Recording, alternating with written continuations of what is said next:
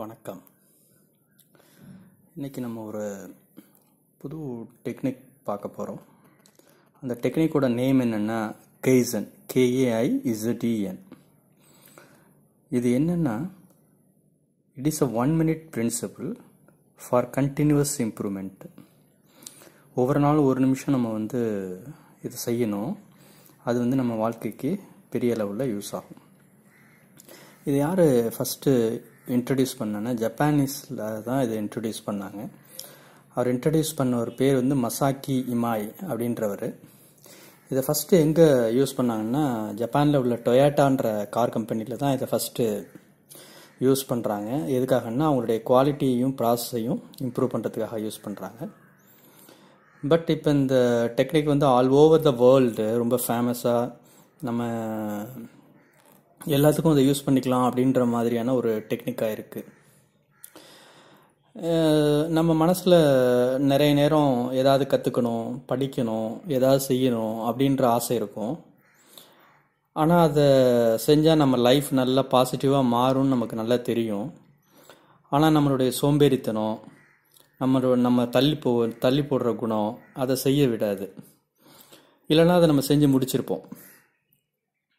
அது எப்படி கன்சிஸ்டண்ட்டாக செய்கிறது, டெய்லி அதை செய்கிறது அப்படின்றதுக்கான ஒரு டெக்னிக் தான் கைசன் அப்படின்ற இந்த டெக்னிக். இது நம்ம ஃபஸ்ட்டு எதை செய்யணுமோ அதை டெய்லி 1 minute செய்யணும். ஃபார் எக்ஸாம்பிள், ஒரு லாங்குவேஜ் கற்றுக்கணும்னு நினைக்கிறோம் புதுசாக, இல்லை எக்ஸசைஸ் பண்ணணும்னு நினைக்கிறோம், இல்லை ஒரு டெய்லரிங் மாதிரி சில ஸ்கில்ஸை நான் இம்ப்ரூவ் பண்ணணும்னு நினைக்கிறோம், இல்லை ஒரு ப்ரோக்ராமிங் லாங்குவேஜ் கற்றுக்கணும்னு நினைக்கிறோம், இல்லை நான் ஒரு புக்கை படிக்கணும்னு நினைக்கிறோம். அப்போ என்ன செய்யலாம் அப்படின்னா, ஃபார் எக்ஸாம்பிள் நம்ம புக்கை படிக்கணும்னு நினைக்கிறோன்னா டெய்லி புக்கை எடுத்து ஒரே ஒரு நிமிஷம் ஒரு ஃபியூ பேராகிராஃப்ஸ் இல்லை ஃபியூ பேஜஸ் மட்டும் படிக்கலாம். அதை படிக்கிறப்ப என்ன செய்யணும்னா, அந்த புக்கை எடுக்கிறப்ப இந்த புக்கில் உங்களுக்கு இன்ட்ரெஸ்டிங்கான ஏரியா எது ஈஸியான ஏரியா அதை எடுத்துக்கணும். அதை எடுத்துகிட்டு ஒரு நிமிஷம் படிக்கணும். அப்போ அடுத்த நாளும் அதை என்ன பண்ணணும், அதே டைம் எடுத்து அதே ஒரு நிமிஷம் அதை படிக்கணும். இதை ரெகுலராக நம்ம ஃபாலோ பண்ணிக்கிட்டே வரணும். இதுக்கிடையில் நம்ம படிக்கிறதுனால நமக்கு சில பெனிஃபிட்ஸ் இருக்கும். அதை நம்ம ஃபீல் பண்ணணும். அது இல்லாமல் நம்ம டெய்லி 1 minute இதுக்காக ஒதுக்கி படிக்கிறோம். அதனால நம்மளை செல்ஃப் அப்ரிஷியேட் பண்ணிக்கணும். நமக்கே நம்ம செல்ஃப் ரிவார்ட்ஸ் கொடுத்துக்கணும். நம்மளை நல்லா செய்கிறோம், நல்லா படிக்கிறோம், டெய்லி நம்ம படிக்கிறோம், பரவாயில்லையே அப்படின்னு நமக்கு நாமே செல்ஃப் ரிவார்ட்ஸ் கொடுத்துக்கணும். இப்படி கொடுத்துக்கிறப்ப டெய்லி இதை 1 minute நம்ம ஃபாலோ பண்ணுறப்ப இது நம்ம அறியாமலேயே அது அடுத்தடுத்த நாளில் என்ன ஆகும்னா 2 நிமிஷம் ஆகும், 3 நிமிஷம் ஆகும், 4 நிமிஷம் ஆகும். அப்படியே அது இன்க்ரீஸ் ஆகிட்டே போயிட்டே இருக்கும். இதை நம்ம அப்படியே ஃபாலோ பண்ணிட்டு போனோம்னா இது நம்ம வாழ்க்கையில் ஒரு பழக்கமாகவே அது மாறிடும். நம்ம செய்கிற எக்ஸசைஸ் ஆகட்டும், இல்லை புக் படிக்கிறதாகட்டும், இல்லை எனி லேர்னிங் ஆகட்டும், இல்லை எனி ஸ்கில் ஆகட்டும், அது நம்ம வாழ்க்கையில் அது ஒரு பழக்கமாகவே மாறிடும். இன்னும் ஒரு சின்ன சைக்காலஜிக்கல் இது கூட இருக்குது, கான்செப்ட் கூட இருக்குது. 21 நாள் ஒரு பழக்கத்தை நீங்கள் ரொம்ப கம்பல் பண்ணி ஃபாலோ பண்ணிட்டீங்க அப்படின்னா அது லைஃப் லாங் உங்களுக்கு அந்த பழக்கம் உங்களுக்கு வந்துடும் அப்படின்னு சொல்ல. ஃபார் எக்ஸாம்பிள், எக்ஸசைஸ் 21 நாள் நீங்கள் தொடர்ந்து செஞ்சிடறீங்கன்னு வச்சுங்க. இல்லை 21 நாள் ஒரு புக்கை ஒரு பர்டிகுலர் டைமில் உட்காந்து படிக்கிறீங்க, அது ஒரு படிக்கிற பழக்கத்தை உருவாக்கிக்கிறீங்கன்னா வாழ்க்கை ஃபுல்லாக அந்த பழக்கம் உங்களோட இருக்கும் அப்படின்னு ஒரு சைக்காலஜிக்கல் கான்செப்ட் கூட இருக்குது. இப்படி நம்ம அந்த வேலையை செய்கிறப்ப, அது தொடர்ந்து நம்ம செய்கிறப்ப நம்மளுடைய வாழ்க்கை நம்ம பாசிட்டிவாக மாறுறதை நம்ம நல்லாவே பார்க்கலாம். அது இல்லாமல் நம்ம ஒரு வேலையை செய்கிறது ஏன் தள்ளி தள்ளி போடுறோங்கிறதுக்கு சைக்காலஜிக்கல் எக்ஸ்பர்ட் ஒரு ரீசன் என்ன சொல்கிறாங்க அப்படின்னா, இப்போ நம்ம ஒரு கோலை நான் ரீச் பண்ணணும், இல்லை ஒரு வேலையை செய்யணும், ஒரு வேலையை செய்யணும், அந்த வேலையை செய்யணுன்றப்ப நம்ம எப்படி நினைப்போம்னா, அது நிறைய செய்யணும், சீக்கிரம் முடிச்சிடணும் அப்படின்றது தான் ஹியூமனுடைய ஒரு கான்செப்டாக இருக்குது. வேகமாக செய்யணும், நிறைய செஞ்சிடணும், சீக்கிரம் முடிச்சிடணும் அப்படின்னு நினைப்போம். ஒரு புக் இருக்குன்னு வச்சுங்களேன், அப்போ எப்படி என்ன நினைப்போம், how can I read A entire book அப்படின்னு நம்ம நினச்சி மலைச்சு போய் நின்றுட்டு இருப்போம். அந்த புக்கு ஒரு 300 pages இருக்கலாம், இல்லை 100 pages கூட இருக்கலாம்.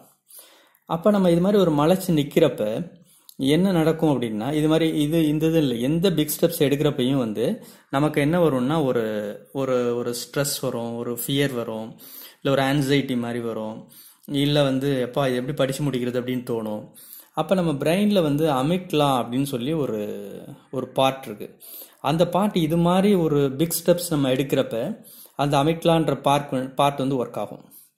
அப்போ அந்த அமிக்லா என்ன செய்யுது அப்படின்னா, உடனே அது என்ன சொல்லுன்னா, சரி இன்னைக்கு செய்ய வேண்டாம், நாளைக்கு பண்ணிக்கலாம். அப்போ என்ன ஆகும்னா, அந்த அமிக்லா வந்து ஒரு கம்ஃபர்ட் ஜோனுக்கு நம்மளை தள்ளும். ஒரு வேலையை நம்ம பெரிய வேலையை செய்ய ஆரம்பிக்கிறோன்னா நம்ம கம்ஃபர்ட் ஜோனுக்கு தள்ளும். அப்போ செய்கிறப்ப என்ன பண்ணணும்னா, அடுத்த நாள் போவோம், அடுத்த நாள் எடுப்போம், அடுத்த நாள் தள்ளி போடுவோம், அடுத்த நாள் தள்ளி போடுவோம், அப்படியே தள்ளி போயிட்டே இருக்கும். பட் இது டெய்லி நடக்குமானா சுத்தமாக அந்த புக்கை நம்ம படிக்கவே மாட்டோம். ஆனால் அந்த 300 pages புக்கை டெய்லி நம்ம 2 பேஜாக படிச்சிருந்தா கூட நம்ம சீக்கிரத்தில் முடிச்சிருந்துருக்கலாம் அந்த புக்கை. பட் 6 மாதமாகும், 1 வருஷமாகும் அந்த புக்கை நம்ம படிக்கவே மாட்டோம். அப்போ இது மாதிரி தள்ளி போடுற எந்த விஷயமா இருந்தாலும் சரி, நீங்கள் இந்த கைசன் டெக்னிக்கை ஃபாலோ பண்ணி யூஸ் பண்ணி நம்ம அதை வந்து படிக்கிறப்பையோ இல்லை அதை செய்கிறப்பையோ நம்மளுடைய அந்த அமிக்லான்ற பார்ட் வந்து ஒர்க்கே ஆகாது. ஏன்னா நம்ம வந்து பிக் எஃபர்ட் எடுக்கல, வெரி வெரி ஸ்மால் ஸ்டெப்ஸ் தான் எடுத்து வைக்கிறோம்.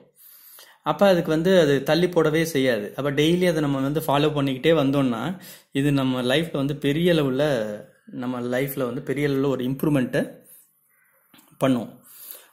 சின்ன சின்ன விஷயமா ஆரம்பித்து அது நம்ம வாழ்க்கையில் ஒரு பெரிய மாற்றத்தை இந்த கைசன் டெக்னிக் நம்ம எதை கற்றுக்கிறதுக்காக இருந்தாலும் இந்த கைசன் டெக்னிக்கை யூஸ் பண்ணோம்னா அது நம்ம வாழ்க்கையில் ஒரு பெரிய மாற்றத்தை உருவாக்கும். நம்ம தமிழில் கூட சொல்லுவோம் சிறுதுளி பெருவெள்ளம் அப்படின்னு சொல்லி.